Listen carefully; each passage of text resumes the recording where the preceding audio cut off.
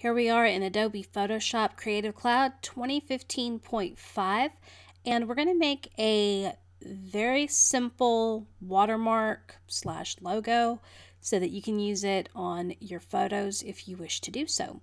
So I'm going to open up Photoshop, click on New, and then I'm just going to come in here. The size really doesn't matter at the moment, so this size is fine. 72 pixels per inch is fine. I do want this transparency set so that the background is empty. I do need to name the file. We'll call it watermark, and then click on OK. So we have watermark set up for us, and we're going to grab a text box, and we'll need to locate the text tool. And I'll just choose something that we can see. Now, your logo doesn't have to be black. It doesn't have to be white. It can be whatever color you would like. And then, we can always modify that or adjust it. So in this case, let's just say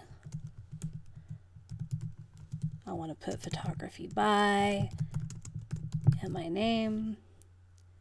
And you can always change your typeface to be something else, and in this case, I don't know, I kind of like it. So I realized that it's too big for the space that it's in, and if I hit the text, or if you hit the T button on your keyboard, it will give you this text panel. If you go 3 clicks on one of the rows, it will highlight that row. And so let's change this down to 100. Oh, except I didn't get all of it. So let's try that again.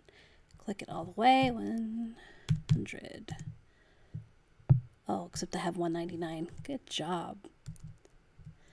So I changed this size to be 100. And then this is still at 125. So now I can select the Move tool, and it's a lot better to deal with. Now, something else that I also will need to do is to crop the image so that it's not got so much white space on either side. And so I'll just drag this down a little bit. And notice I'm not coming right up against it, not even right here. I want it to have a little bit of breathing room all the way around.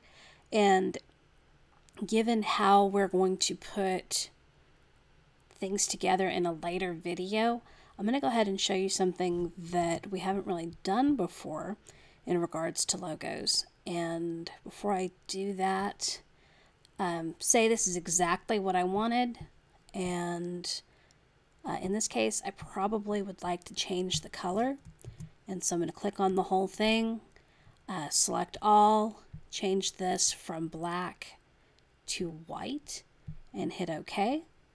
And so I have my logo, or watermark, whatever you want to call it. And the next thing I'm going to do is I'm going to make a box around this. Now, typically, you don't have to do this, but if you're going to put this logo on multiple documents at the same time, say you have 100 or 200 pictures that you want to upload, but you want to put your logo or watermark on all of them, and you don't want to do it individually, you want to do it to each one of them in a batch process, this is going to help you do that. So what we're going to do is we're going to click on this triple bar down here, and we're going to locate the rectangle tool, and I'm going to leave the fill to none. The stroke is at 0.25, and I'm going to go ahead and draw this out on our page. And so if I zoom in, we can see where this is located all the way around our image. Now we are going to go over here and adjust the opacity to 1. That's right, just the number 1. I want this to be barely visible at all. I've made this watermark. I'm going to say File, Save As. Now, to me, it's always a good idea to save your PSD file. That way, if you ever need to go back and make any modifications, you can. And so I'm going to save this out onto an external hard drive. And this is going into a video that I'm working on for watermarking for later. And so this is my watermark PSD file, Photoshop. I'm going to save that and then just hit OK.